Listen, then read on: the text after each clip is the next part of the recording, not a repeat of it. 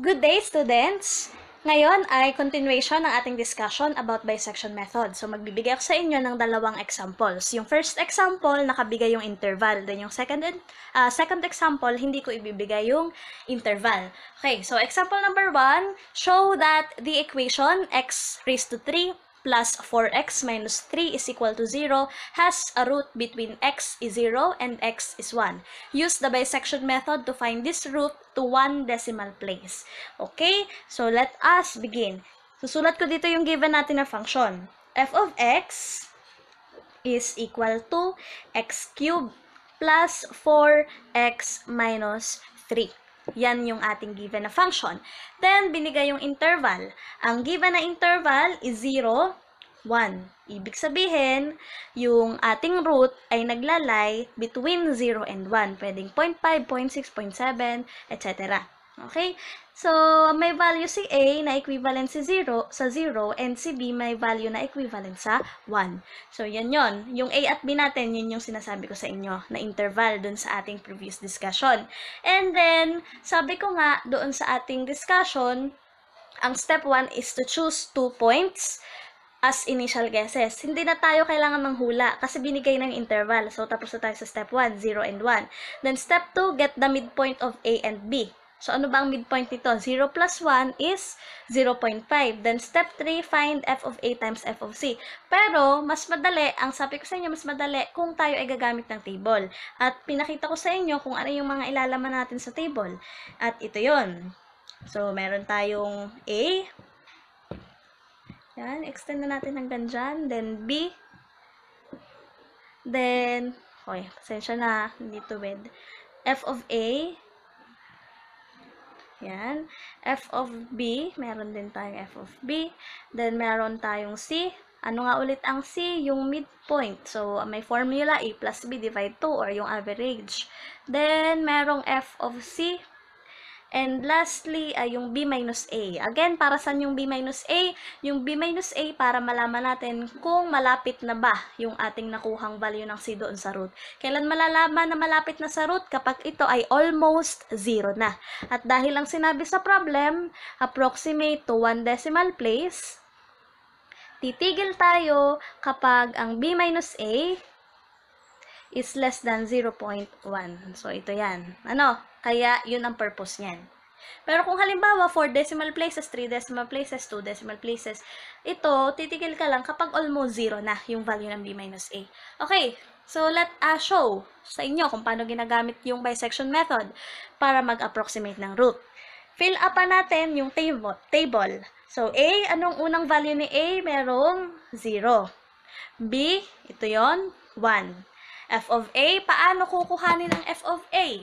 Yung F of A, yung ginagawa natin sa algebra, isa-substitute mo lang yung value ni A dun sa F of X para makuha natin ang F of A. So, ano ba si A? 0.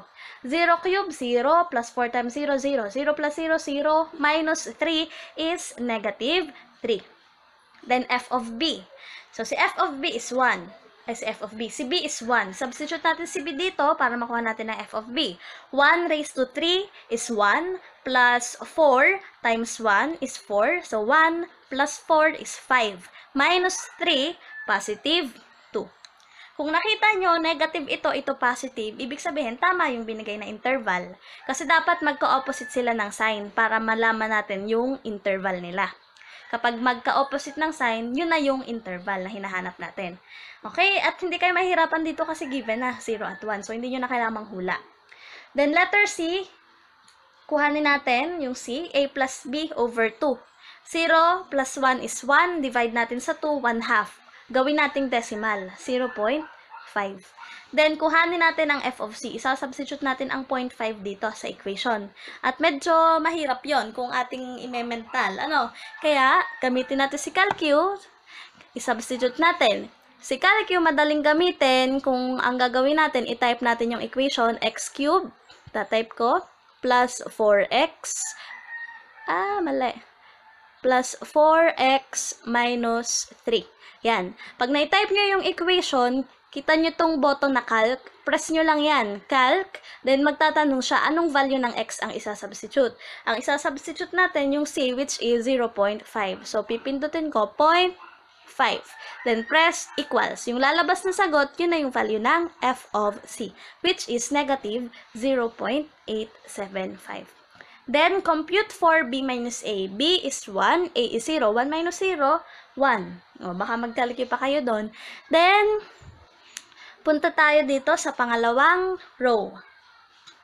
Paano natin malalaman ang value ng a at b or yung bagong interval? Dito papasok yung step number 3. Anong sabi sa step number 3? Find f of a times f of c. If f of a times f of c is 0, then c is the root. Sige nga, tingnan natin. Ano ba ang f of a? Negative. Anong f of c? Negative. Negative times negative, positive. Ang positive ay greater than 0. If f of a times f of c is greater than 0, then the interval is c, b. Anong ibig sabihin yan? O di yung magiging value ng a natin ay mapapalitan ng c. At yung b remains the same. Ano sabi ko? Yung a mapapalitan ng c. Diba si a kanina ay 0? Ang magiging bagong interval natin ay magiging 0.5 ito. Tapos yung b ay magbabago ba? Hindi. 1 pa din. So, ang naging interval na c, b. Ito na yung bagong a. Ito na ngayon yung b. Okay? I hope na gets nyo yun. Pero kung halimbawang nalilito pa kayo, free naman kayong magtanong sa akin. Then, f of a. So, ito 0.5. Anong f of a? Ito, yung kaninang f of c. Negative 0.875. Then, yung f of b natin, ganun pa rin kasi ang b ay 1 pa din. So, 2 pa din yan. Ang c, kalahati nito, 0.5 plus 1 is 1.5 divide 2, 0.75. Nagbabago yung value ng c dito from time to time. Then, f of c, isa-substitute natin yung 0.75 naman. So, x is 0.75, 0.421875.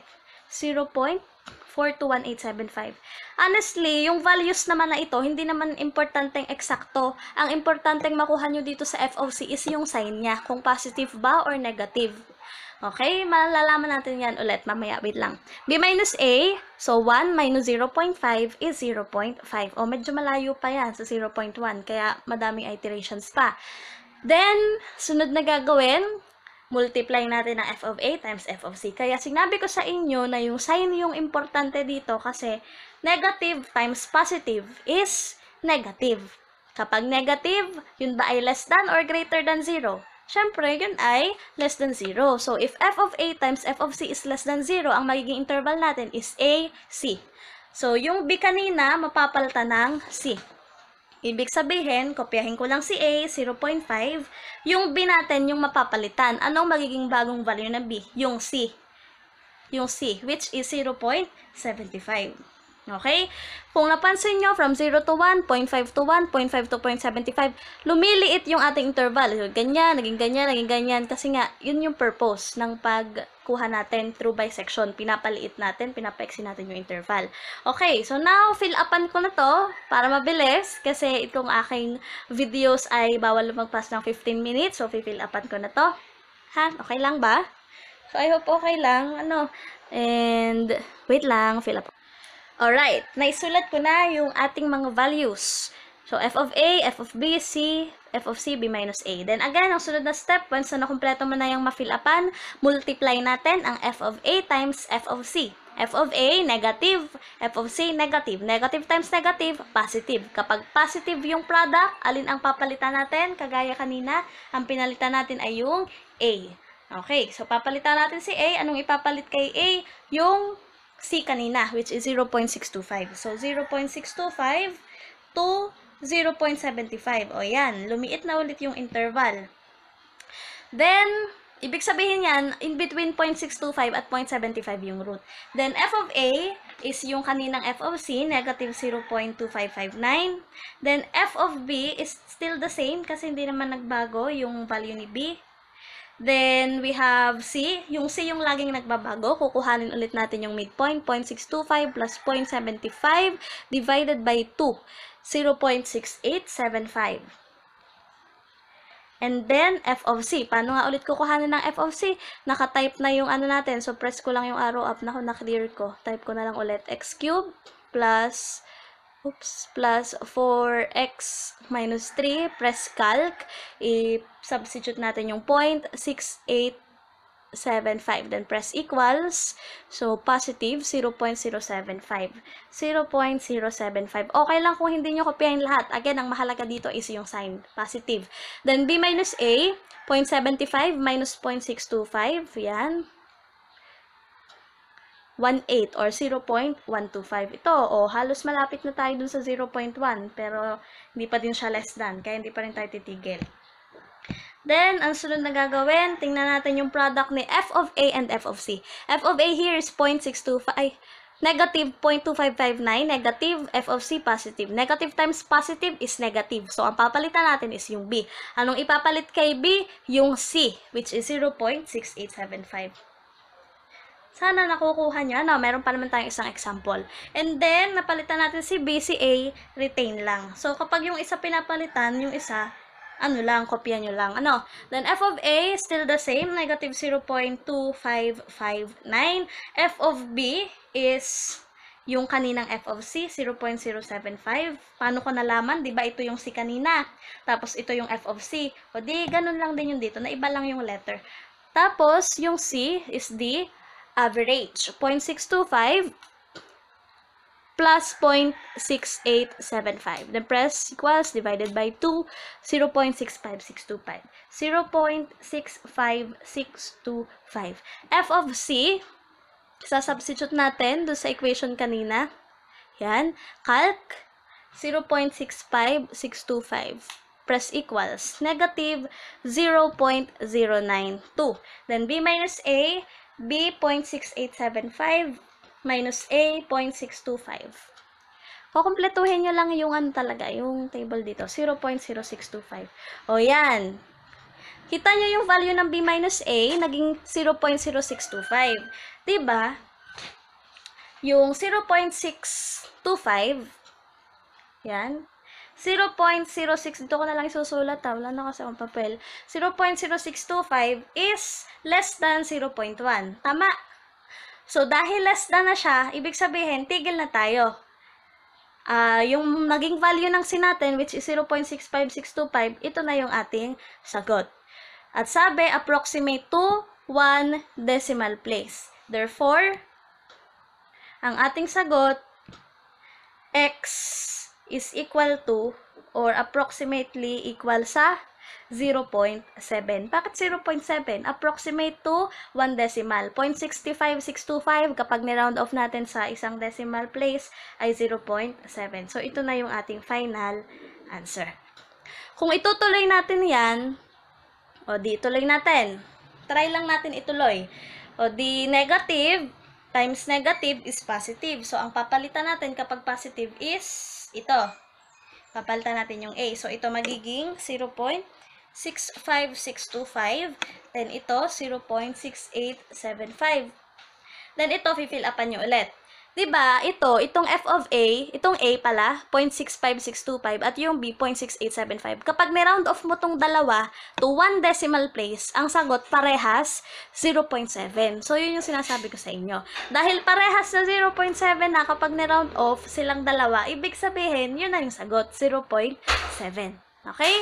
Kung halimbawa, to decimal places, halimbawa nagkataon na halimbawa, sa sobrang dami ng iterations, nakarating kayo na ang A nyo ay naging 0.67, ang B nyo 0.67 to 2 decimal places. Parehas na silang 0.67. Ibig sabihin, yun na yung sagot. Depende sa sinabi sa condition. At dahil ang condition natin ay approximate to 1 decimal place, tigil na tayo kapag less than 0.1. So, ang sagot natin, 0.65625, i-round off nyo to 1 decimal place, 0.7. And pwede natin yung ma-check using our calcu. Pwede palang mag-calcu, bakit ba natin pinapahirapan ang sarili natin? Ang inaaral kasi natin dito ay numerical methods. Meron kasing mga equations na hindi kaya ng factoring, hindi kayang gamitan ng mga ibang methods except sa numerical. So, try natin. 1, 0, tapos ito ay positive 4, ito ay negative 3. So, ang sagot natin is 0.67. So, kita nyo naman kung gaano kalapit dun sa 0.7. So, okay. So, that's all for problem number 1. Again, tutuloy ko to sa ating problem number 2. Meron pa tayong isang example. Okay? So, have a nice day. Thanks.